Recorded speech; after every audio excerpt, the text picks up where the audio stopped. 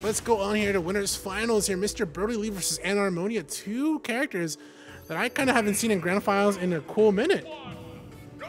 Yeah, I'm very, very curious how Brodie Lee's gonna approach this one. Like, he just got through playing a snake, which is another projectile character, and he's like a huge body, but not as. Oh.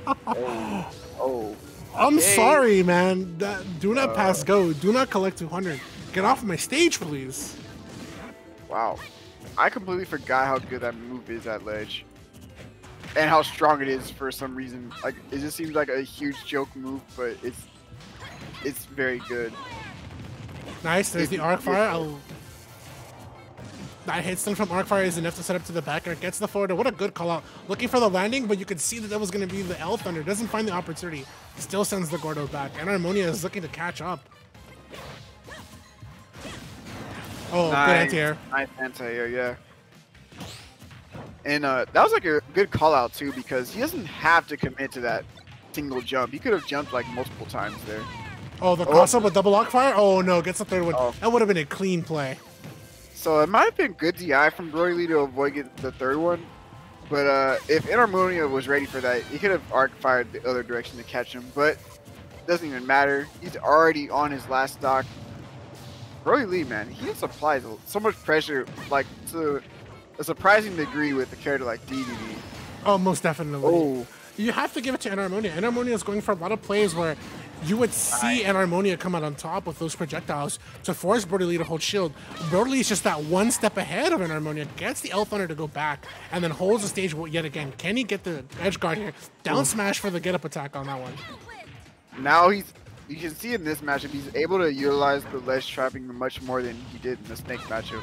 So you can see the strength of DDD on full display, but watch out for that arc fire, just combo, man. So devastating, taking so much percent. Watch out here.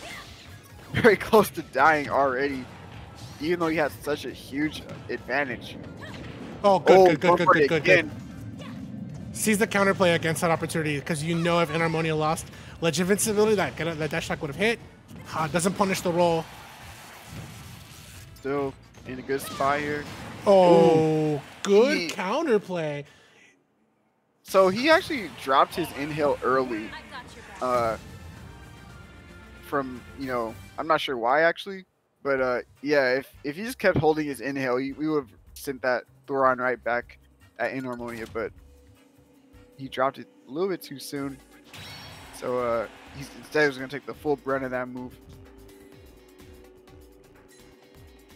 Yeah, Enarmonia able to come back on top after that one. And when it was Brodie Lee kind of taking the lead into that first dance.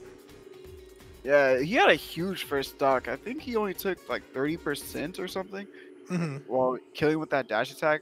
And like, when you have a stock lead at 30 with DD, when you, like, you know, heavy character, that's huge. But in spite of all of that, Enarmonia was able to make a pretty huge comeback. So we're going to run it right back to Final Destination. I don't see this as such a, you know, big deal.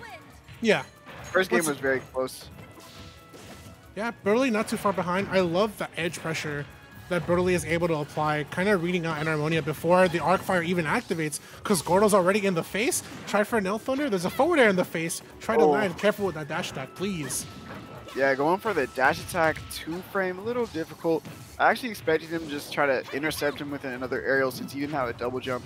But I guess he's confident he can time that dash attack pretty well since he got it for the first stock in the previous game.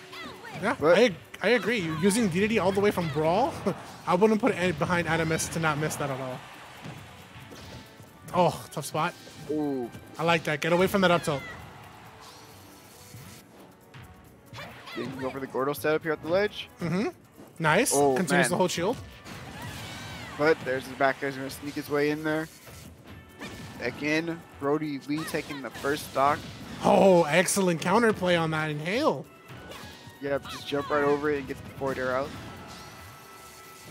This is where I'm seeing Enarmonia get a lot of those W's in terms of the. Oh no. Okay, good. This is tough too, because Enarmonia's been coming in hot with a lot of aerials, projectiles. Again, going for the 2-frame with the dash attack. This is a little bit off on his timing. Nice. Good counterplay. Able to hit DDD right before he can get the inhale. Good. Wanted to jump out. Gets the sword back. Good pressure on the shield. Gets the back air. This puts Enarmonia in such an advantageous position. Getting that neutral with such a wide hitbox. Yeah, just trying to cover as many options off stage as possible. Yep, go for the. Oh, no grab? He stayed in shield for so long. I thought that was like easy. it though. I like it because you can see that Enarmonia is 81%. Enarmonia would be scared and would normally go for roll, and you could see that Brodie was going to cover that. Oh, it's yeah. And he dodges the L Thunder? Yeah. Arc Thunder, Ill Thunder, Thoron, man, they all look the same to me at times. Good back air, I like it. Sees that cross-up opportunity. Arc Fire to send that back. Yeah, Enarmonia is very, very willing to just use the projectiles in this situation, even when he's behind. Oh, nice. Wow. I didn't realize he got hit out of his double jump there.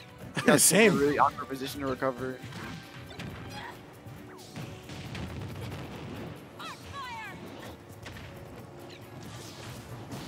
Good forward air. Nice. Nice. Very good stuff. And catching the juggles really well. Okay. He's going to take some opportunity to charge. Watch it. This is the situation where Enarmonia loses a lot of the coming back on stage. There's a lot of projectiles being put in play, but Brodie covers those all the time with Gordo, and that Gordo is so active that it's able to hit Enarmonia before the Arc Fire or the L Thunder. Good spacing there on the recovery. Star hit.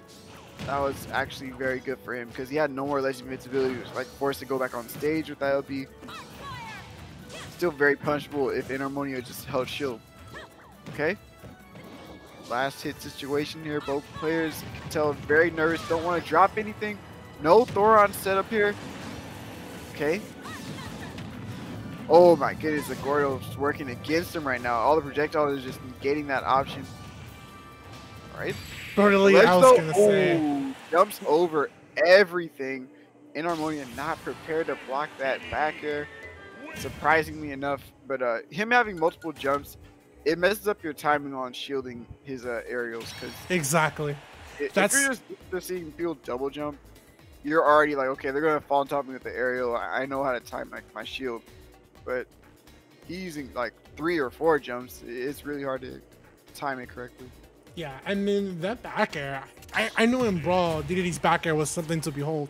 But even in this game, if it's such commitment, you can see how good that low profile that back air, coupled with the fact that Mr. Brodie is using those multiple jumps to get that. Great play all around. Let's get her to go to game 3 here, 1-1 apiece. All FD so far. You know, if there's just a green to FD, I would like if they went to like a cool Omega FD.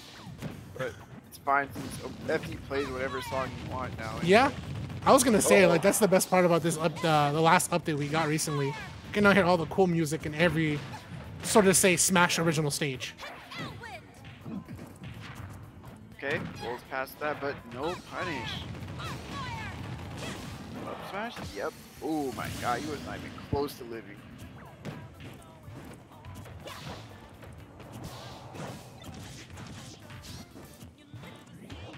Nice, gets the inhale.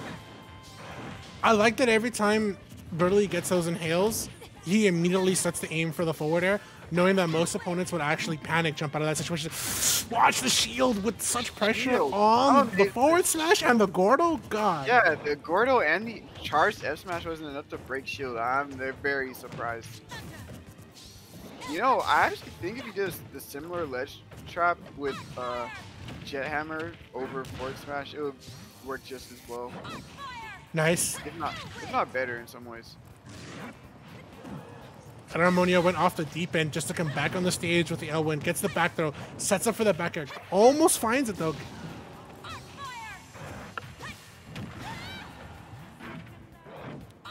I like it. We're seeing Enarmonia definitely avoid a lot of Brodie Lee's aerials so far. Kind of finally getting that counterplay all together.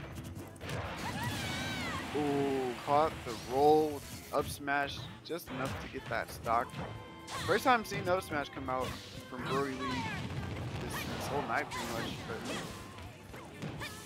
You have to use all your tools available if you want to make a Oh. this time. No, he's fine. He's fine. Elwin goes pretty far distance, but yeah, you gotta be careful.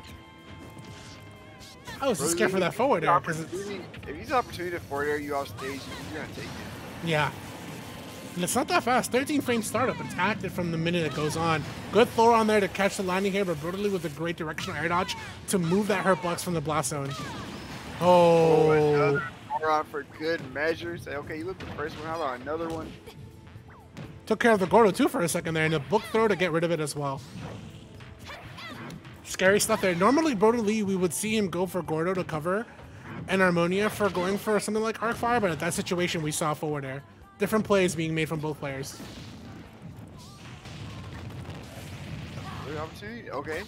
He ran out of Arc Fire. That's why you didn't see the double Arc Fire to like up air or back air. Ooh. Ooh. Close. If that forward air would have hit the Gordo and DD, that would have been stock.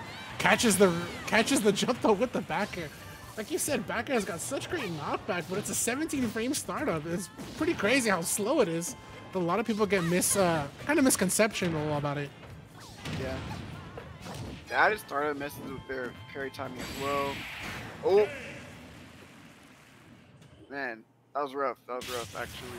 He just wanted to apply more pressure off stage, but even though he got a hit, he wasn't really positioned well to continue his edge guard. And Enarmonia is going to take that free back air. Yep, free back air indeed, putting him up 2-1 against Brodie. Both of these players going, I was going to say, even though you see the scoreboard on Enarmonia's side, it's neck and neck, man. It's coming down to last stock, last hit at times. Yeah, very, very close, which is, just, again, I gotta say, I'm very impressed with how he's able to play these types of matchups with DD. Like heavily projectile carries that can just hit the Gorils right back at him, or just kill him really hard with projectiles. But he's just making it very close in spite of all that. 3, 2, 1, go! All right, we'll give you guys a little. For, on PS2 this set so far, it's been all FD. Brodie potentially on his last winners bracket game here. Trying to pull out all the stops. Going for a different counter pick this time. See what he can make happen here. Yeah. Sorry, I'm a little bit late on the information for you guys, but Enarmonia usually goes by the shorter name of N. Comes from Boulder, Colorado. So definitely good to see some players from Colorado definitely come out to MSM Online today.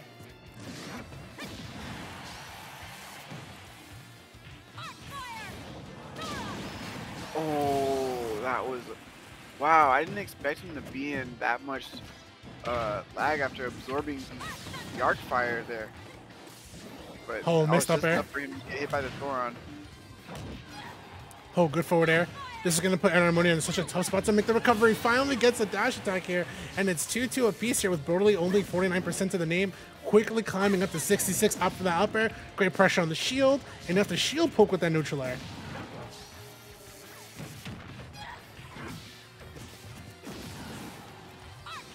Arc fire, nice, and that forces the roll get up there, but unfortunately unable to find it. Back air is so fast, barely able to get through that inhale.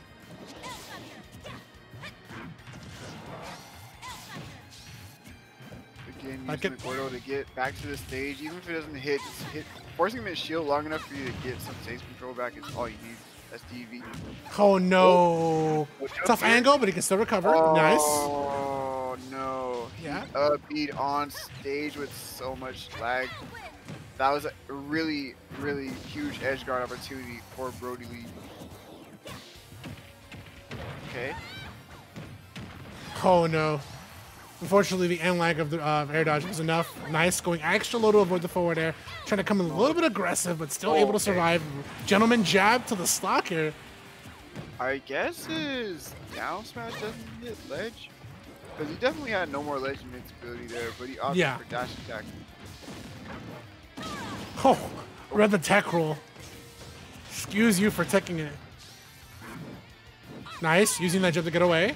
Arc fire to set enough time to come back on the stage. Good stuff to Enarmonia. Getting all the counterplays here, but Brodie always making sure he's never that far behind here. 47% on this Penguin with an even 24 to climb on Enarmonia. Oh, catches the roll in. Oh, Okay, both hits of the Grotto actually working out for Brodie Lee here. Another opportunity for a ledge trap. He's gonna eat the Thoron though. It's unfortunate. Can't really afford to be making trades in this situation. might want to talk to Nintendo on that Thoron, man, because that hitbox hit King DDD in a way I never thought I would see it hit him. Nice, reads the dash attack, and has to counterplay with arc fire. Yeah, he's tunnel visioning on this dash attack at ledge. Not sure why, but Oh no! at the eye, caught him slipping with that dash attack. Not prepared to even, tilt the stick in a better direction. At least anything that's not DIing towards the blast zone. But again, that move's pretty quick. So I don't know, a lot of times when it hits you, you don't know it's going to hit you until it's already too late. So